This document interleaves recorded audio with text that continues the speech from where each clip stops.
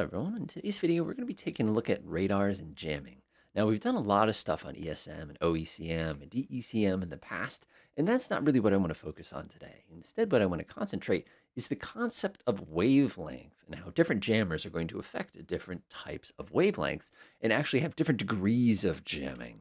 So what I'm going to do real quick is we'll go ahead and take a look at our scenario here. I have a group of different radars all kind of queued up here. I have a B band. This is an EWR radar, a very, very, very, very, very large early warning radar with, if I recall correctly, it's about 320 nautical mile range. This is a theater early warning radar kind of a thing. And it's also on the B band. Come on over here. We have an I band. This one is pretty classic right here. This is a high screen. The reason we pulled this sucker out is because it's a completely different wavelength. This one down here, this is the G band. This is the dog ear. This is kind of like a short range kind of heads up radar for a bunch of infrared missile systems. And of course, if we come down here, of course, I'm going to include the TPS-43 because it is the radar. And the big thing about this one to note about, of course, is we're looking at the E and the F band. We actually have two different bands that we can operate this particular one on. Now, the reason I pulled these all out is because we have two aircraft that are going to be inconveniencing these radars today. The first one on the north here is the Sukhoi 30 MKM. Now, this one's from Malaysia. And if you take a look on board, it's got this handy-dandy little jamming pod built into it. Now, this is an OECM jamming pod. You notice right here, it's called a SAP 518. What you're going to notice is our SAP 518 is OECM, which means it's going to create that active noise to try to jam the enemies. And you're also going to notice that it only operates on G, H, I, and J.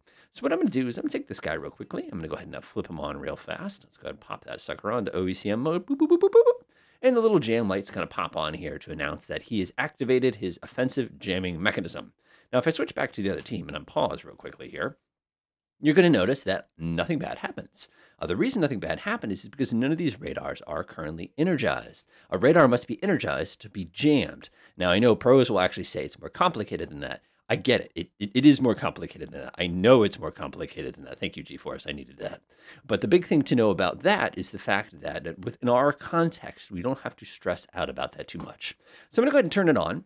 And now we notice immediately that if you look down at our radars, that two of our radars are instantaneously jammed.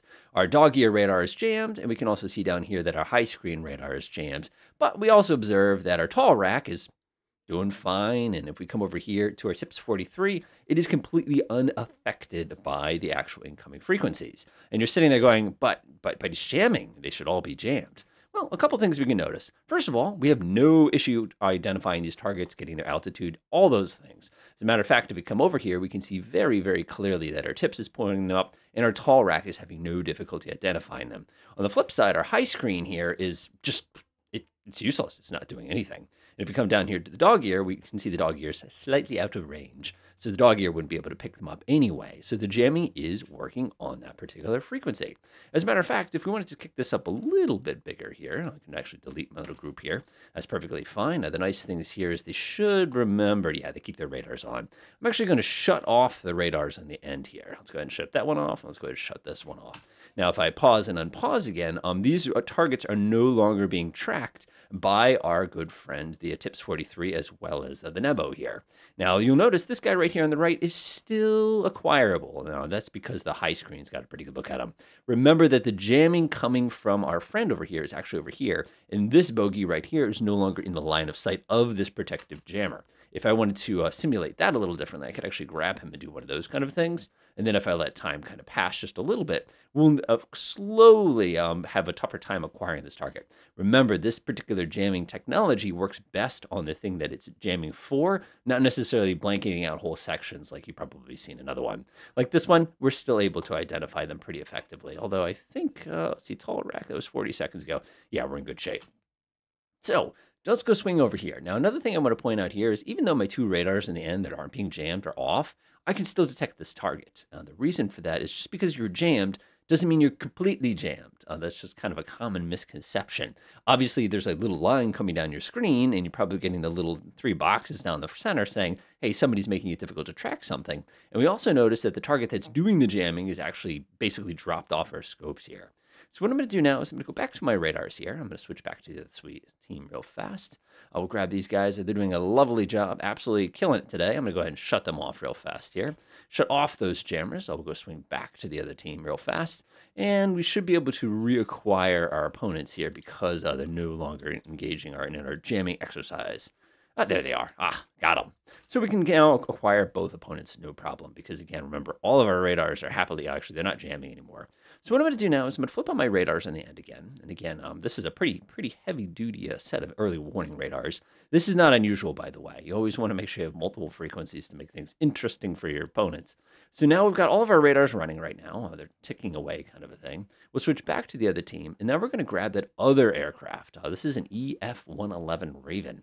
They don't use these anymore, but they're kind of a neat plane. Look at the bottom and the back of this. It's so cool. You can actually see it's back from the 80s here.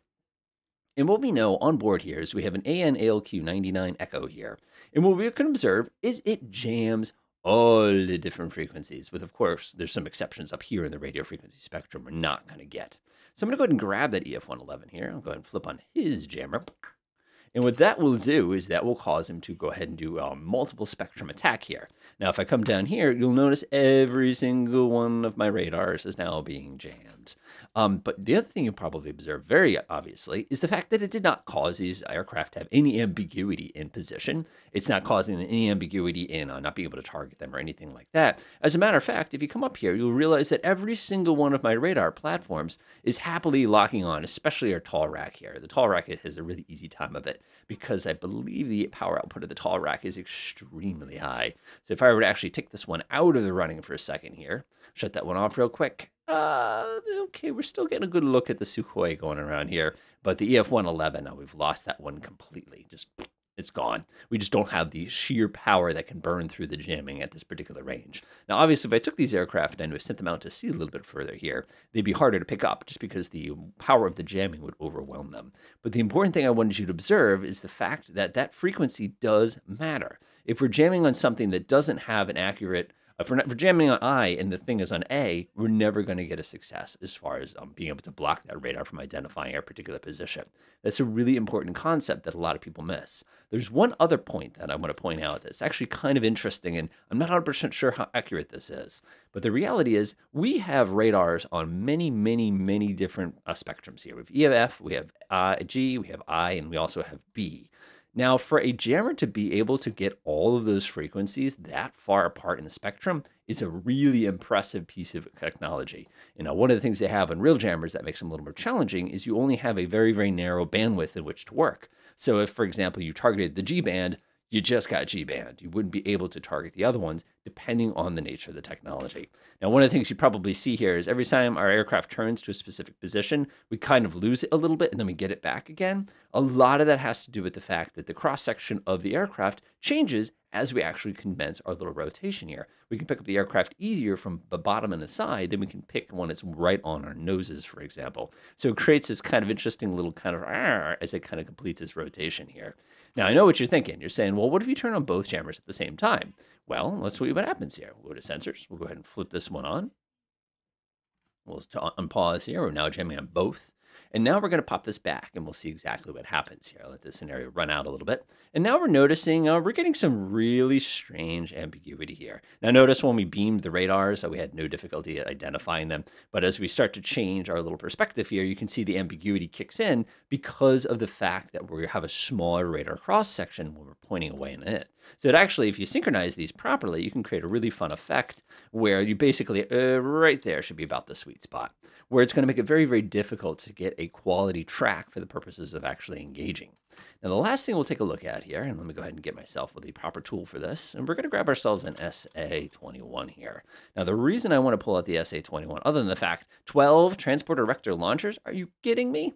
Is to point out that attack radars often have a very different frequency than search radars do. If we actually pop this one open real quick and scroll down, we'll see here our cheese board, which is our air search, is on G and H, and you'll see our gravestone, which is the one that does the deed, is on I for the purposes of elimination, it's on G for the purposes of search and track. Now, most jammers work on those frequencies. So now if I were actually to grab this, drag a box like that to order the attack, what this guy will actually do is he will flip on his radar and try to go ahead and get an acquisition here. Go ahead and give him a little push. You can see, even though he is jammed, that's more than a quality track, and the SAM is already on its way. You can see just how concentrated the fire control radars are versus our conventional radars. Now, the interesting piece here, and I think you'll get a kick out of this, is even though we're jamming like crazy, These missiles, if we're actually to click on one of these real fast, you'll observe that the weapon seeker is also on the I band. So that would mean if we have a jamming system that doesn't work on the I band, this would be kind of an interesting little waste of time. Oh, they're running. We got runners. And you could see, unfortunately, we were not able to run them down. But you can also see just how, even though we have all this technology, we are still able to basically create a little bit of a situation where we can't, we're not going to get that free cheap shot here because of the fact that they're working so hard. So hopefully this has been helpful. Like I said, jamming is complicated, and there's a lot of things that have been simplified. There's other types of jamming. For example, we can do an electronic attack in the sense where we create a bunch of duplicates of ourselves in the air. That's not simulated directly in command at this time, but there's also 100 like different other variations of how you can make these guys' job very challenging. But again, they've simplified that because so much of that is classified, but the general concepts and the general effectiveness in the scenario stay the same. Enjoy.